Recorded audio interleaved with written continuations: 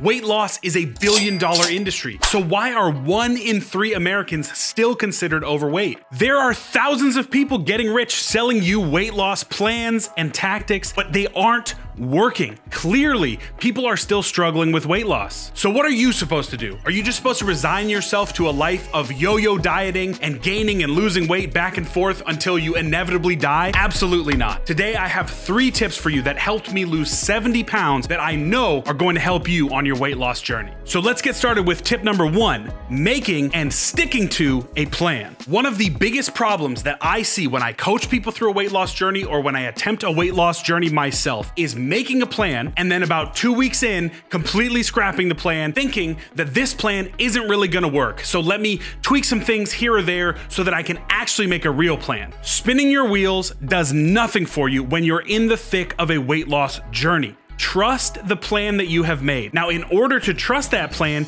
you do have to do some work at the front end. And that means actually taking the time to educate yourself on some of the tools and tactics that you can use when you're making a plan. Are you going to use if it fits your macros? Are you going to be rigidly tracking? Are you going to approach dieting with more of an intuitive eating style? Whatever the plan is, because a lot of plans can work for a lot of different people, whatever that plan is, you have to make sure that you trust it at the front end and give it time to actually get you where you want to be at the back end. Emotional dieters can get into a lot of trouble here because after about the first 2 or 3 weeks of weight loss, when things seem to be going well, when you hit your first plateau, the initial thought is going to be, oh my goodness, this plan doesn't work for me anymore. I have to switch things up. The process of weight loss is very much time dependent. Don't fall for the trap that just because you're not losing weight at the same rate that you were at the beginning of the plan, that the plan is somehow inherently wrong or not working for you anymore. The body starts to adapt to the lower level of calories.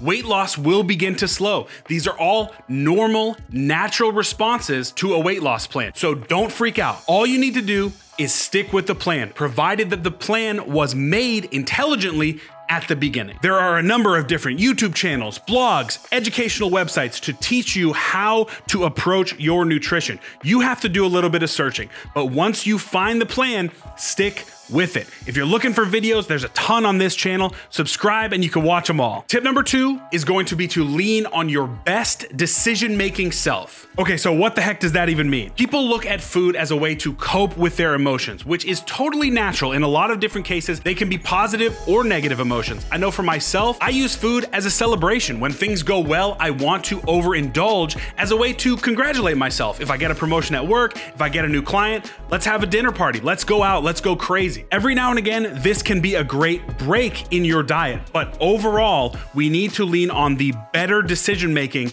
that we can do when we are not emotionally attached to the food that we're eating. A couple practical ways to do this. Don't go grocery shopping when you're hungry. When you are hungry, you are more likely to lean on your emotional base self when you're making food choice. When you are hungry and you buy all of these hyper palatable, saturated foods, when you are struggling on your diet, those Rice Krispies are going to be calling you from the pantry. I'm speaking from experience here. When you get into these emotional states, the first thing that you're going to reach for is not the carrots and hummus that you've made a good decision to buy, but instead the bag of chips that are behind the carrots and hummus that are going to set you back on your diet. If you find yourself eating when you're sad or when you're bored, join the club. I have a huge problem with this. But one thing that I've done to combat this is make better decisions when I'm not sad and when I'm not bored so that I don't have those types of foods that really set me back on my diet in the house. I open the fridge and say, you know what?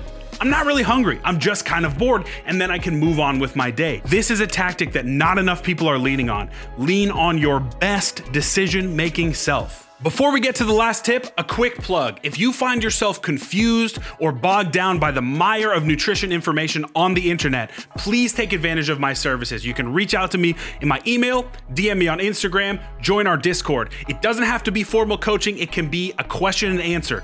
Anything that you have that you're confused about, I'd love to talk to you and try to set you on a straighter path so that you can have the success that you're looking for with your weight loss. Our last and final tip today is going to be finding what actually relieves stress for you. There are a lot of people that are spinning their wheels on their diet, thinking that they're doing the best they can without addressing their stress and stress relief. Stress is a diet killer. Not just overeating when you're stressed, but actually on a chemical level. Stress hormones, cortisol specifically, cause our body to hold on to fat when we really don't want to, which can cause us to get into a vicious cycle of being stressed, not losing fat because you're stressed, and then getting more stressed because you're not losing the fat when you're on a fat loss phase. It can be a diet ender, so you need to lean on stress relieving activities. Everybody thinks they know what relieves stress for them, but you have to do some self-reflection. Really understand what is going to be something that you can lean on in week 8, week 9, week 10 of a diet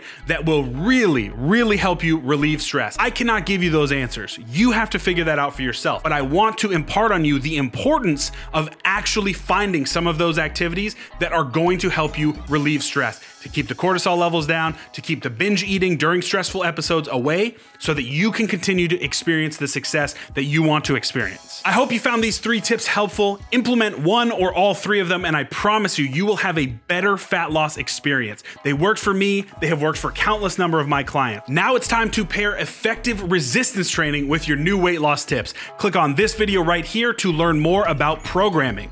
Thank you so much for watching, everybody. If you liked the video, give it a like. Get strong and stay strong.